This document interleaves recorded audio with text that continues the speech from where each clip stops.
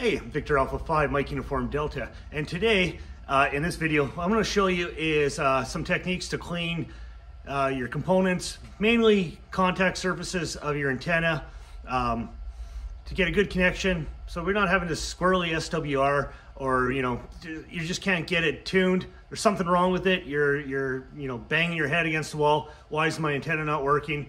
A lot of great builds on YouTube on how to build something, but some of the stuff that's missing is some of the finer points, kind of stuff that we just kind of take for granted that like us antenna builders will make sure we have a good surface, right? So it caught me a couple times. I've had some surfaces, and I'll show you a couple of them that got me and wondering why it's just not working. So hey, stay tuned. All right, so let's get started on a couple of things here before we put things on the bench. Today's test subject is going to be this janky HF antenna.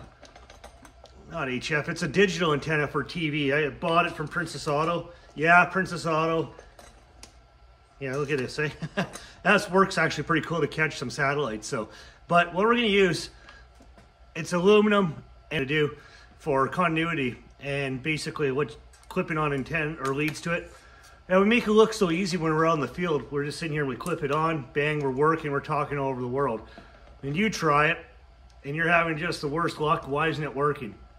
Let's make sure the surface is clean. So what we're gonna use for tools today, we're gonna have this as our metal that we're gonna use. One thing you need is some sort of multimeter. It doesn't have to be a fancy one, it could be just a cheap one, as long as it measures continuity. And to do that, on this meter, we put it to where the little beeper is.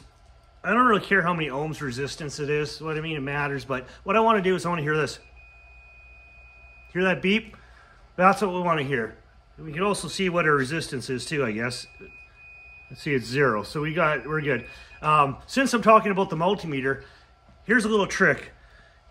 Always check before you're checking for power or your multimeter. Always touch the terminal, the two test probes together, and put it on the function to make the beep or the resistance. One thing you're doing is you're testing to make sure your meter's working and your leads are working. We have something not plugged in properly, such as very exaggerated, this plug's unplugged. Hey, what's going on? So you're sitting there messing around and you don't know if it's your antenna or what.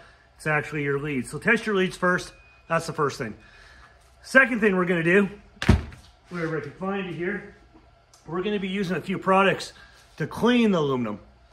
One of the things that I love using is Easy Off Oven Cleaner. And this stuff is safe. It's fume free. Shows gloves on it, but even got it on my camera. It's safe to spray on your hand. It's not going to do anything. I'm not going to lick it or anything stupid like that, but it's safe. Now don't do this. Full disclaimer: don't spray your face or your hands. Maybe there's something in there, but all I know is I can spray it on my hands. I'm not going to burn it instantly. Hey, let's clean the camera up a little bit here. All right. Cool. Nice and clean. All right. All right. I've got some sandpaper too. That's going to be another tool we're going to use. We're going to see what it does, scraping off the oxidization off the aluminum. So we're going to be using some oven cleaner, sandpaper. Let's get started. All right, let's get started on doing this.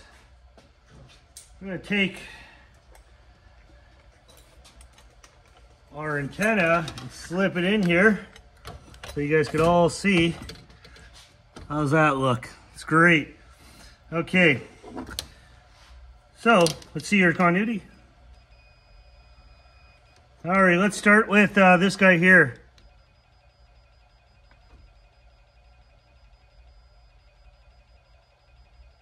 Doesn't sound too good. It's beeping all over the place. See that? Let's give her a shot of this. All right, let's let that sit for a second. Next one.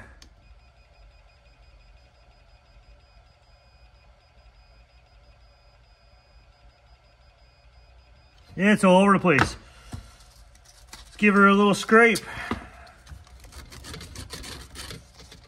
Simple as that. Now let's hear it.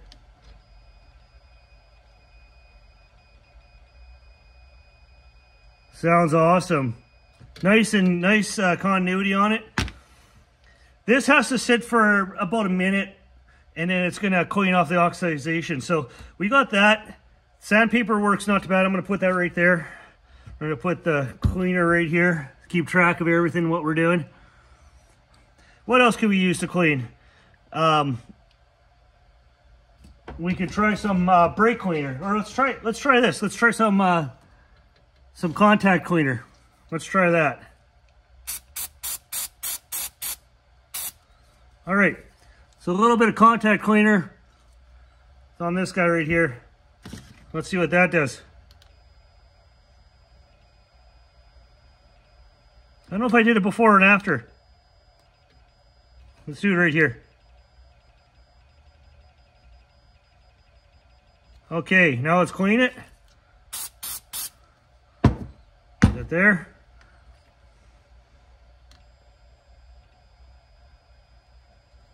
Oh, that's beautiful. This works really nice. Now let's clean off our...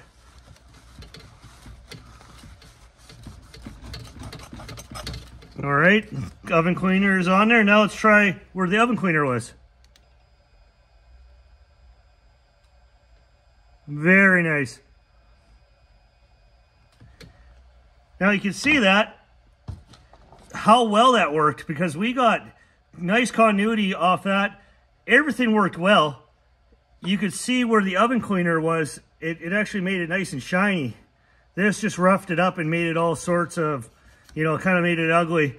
The cleaner made it work. Let's see if it's still good now. It's sat for a bit.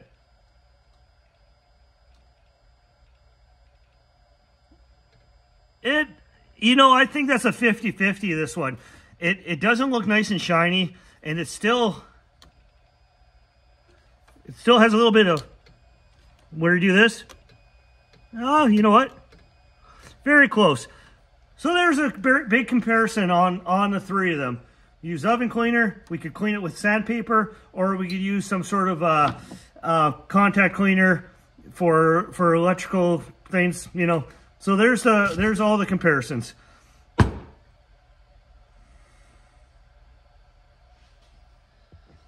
right, guys, to sum it up then, this is a very great test on what to use, what works for aluminum. I know some of you guys are making antennas out of 10 posts. That's Victor Alpha 7 Bravo India X-ray. I had to think about that. I know I say it about a million times. So Simon's making some antennas, and you know, he asked me, what do you use to clean the posts?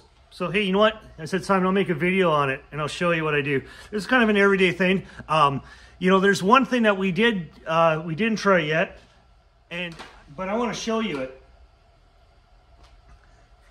So this is, well, it's part of a trucker mount that I bought. I buy these all the time. I love making antennas out of them. I usually just buy them for this. The 3/8 stud and 256 connector and that little washer in there. I use these a lot in my builds, and they come with the plates, kind of a bonus. What do the plates do? Do they make continuity? Okay, I'll put it in the camera. No, they're not.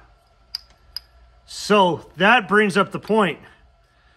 They sell these guys, and the purpose of them, they got this little plastic insulator.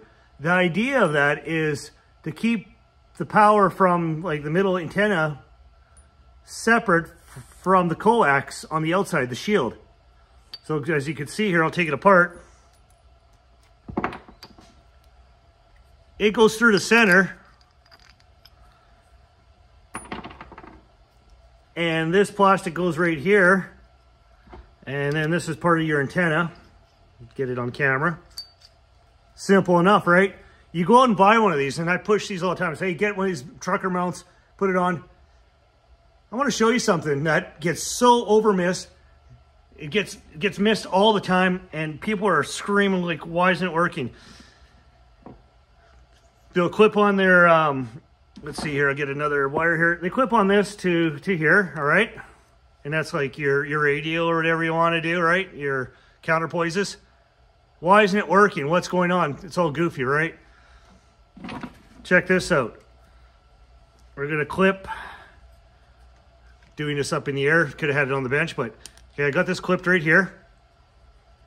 If I touch it to this, what I want to hear is a beep. Let's see if we get a beep. What is going on? Maybe it's my wire. Let's click it here. Oh, I'm hearing some. Hey, guess what? It's working. You know what's not working? This guy has, I'll show you. This is actually plated with actually a paint. This is painted aluminum. It's not real. This is not what you're seeing. There's some of them that you buy are not coated like this one. See how it's so shiny? Put my money where my mouth is. Let's see if it. See? Shiny, not painted, not clear coated, nothing. This one is.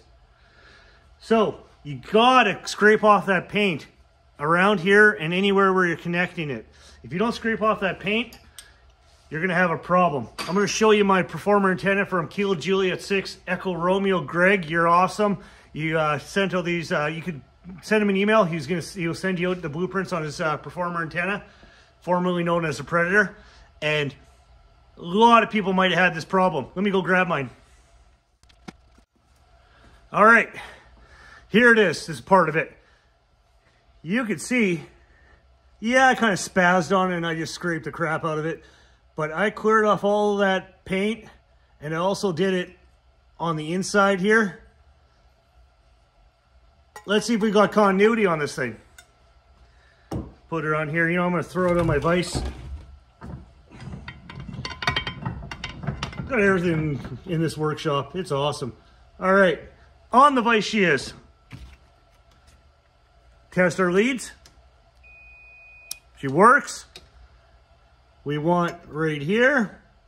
Are we gonna get it here? Oh yeah, that's it. How about right here and where there's paint? Nope, nothing. How about right here where there's paint and there's paint? Nothing. How about right here and no paint? Yeah, I hope you hear that, because this video will go to crap if I don't hear the beeping. So what you need to do is scrape it off. Doesn't matter on the top because we have that little plastic washer on there. Talking about the little plastic washer, hey, what about if you forgot that washer? Well, don't forget it, because you're going to be kind of in trouble. You might have to put some tape or go grab a straw or something like that. What we don't want to see is we don't want this right here, the antenna side, on our coax side.